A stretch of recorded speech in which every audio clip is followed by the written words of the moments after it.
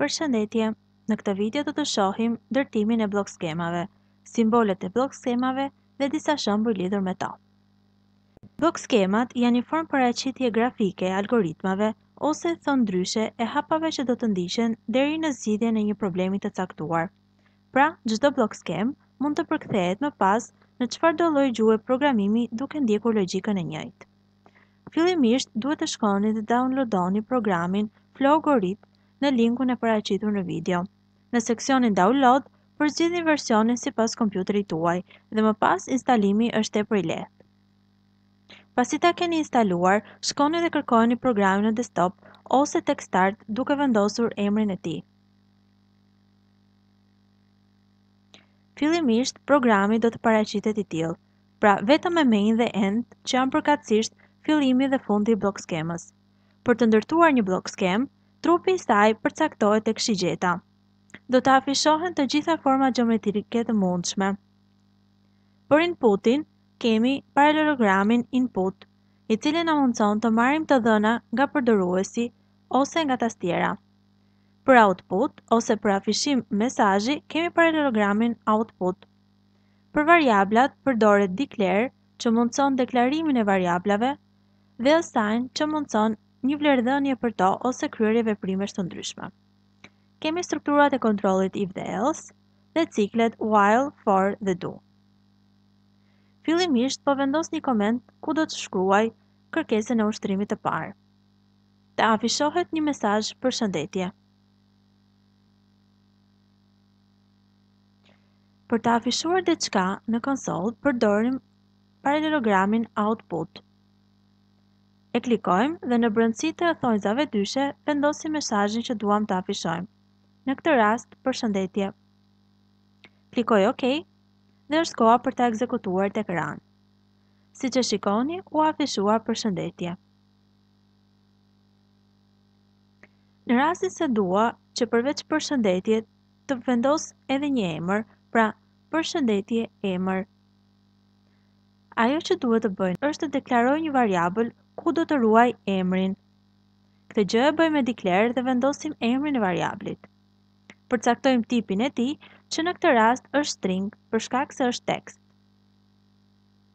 Pasi e deklarova variablin, duhet që t'i jap një vlerë dhe mund ta bëjmë nëpërmjet assign. Në të majt vendosim emrin e variablit, ndërsa në të djathtë vendosim vlerën që duam t'i japin atij. Klikoj OK, dhe në rast se ekzekutoj vetëm kaq, do të shohim që emri nuk do të na shfaqet. Kjo për arsye se tek outputi kemi vendosur vetëm përshëndetje. Ne duhet i bashkangjisim përshëndetjes edhe emrin ton. Këtë gjë e realizojmë nëpërmjet end dhe pas end vendosim emrin e variablit. Tani do të afishohet përshëndetje emër.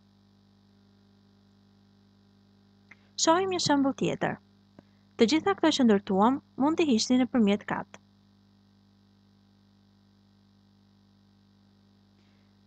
Supozojmë se duam të ndërtojmë një algoritëm që të na afishoj shumën, prodhimin dhe fuqinë e dy numrave të marrë si input nga përdoruesi. Pra nga tastiera.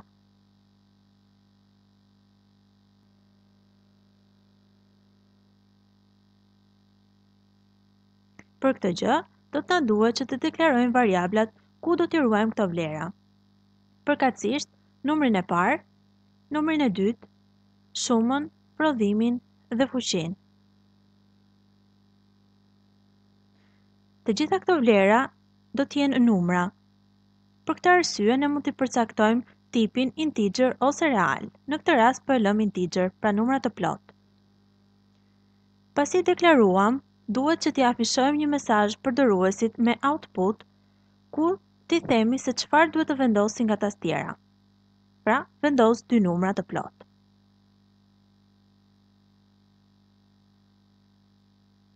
Tani është koha që të marrim këto dy vlera që do të vendosi përdoruesi. Dhe këtë gjë realizon input. Përkatësisht, input numri i parë dhe input numri i dytë.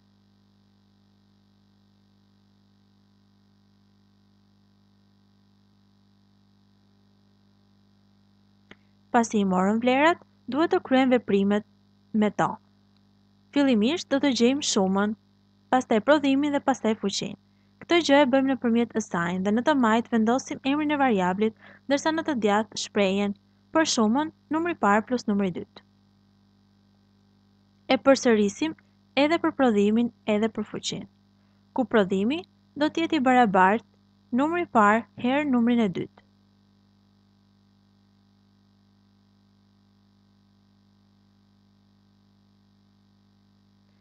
Ndërsa fuqia do të jetë numri I parë në fuqi numrin e dytë.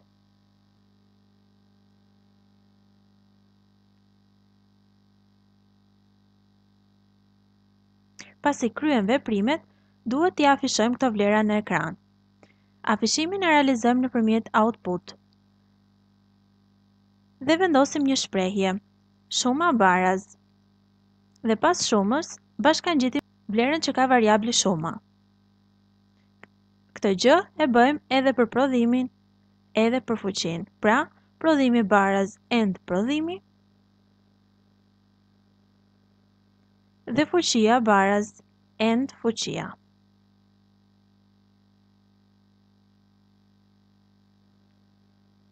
Klikoj OK dhe ekzekutojmë.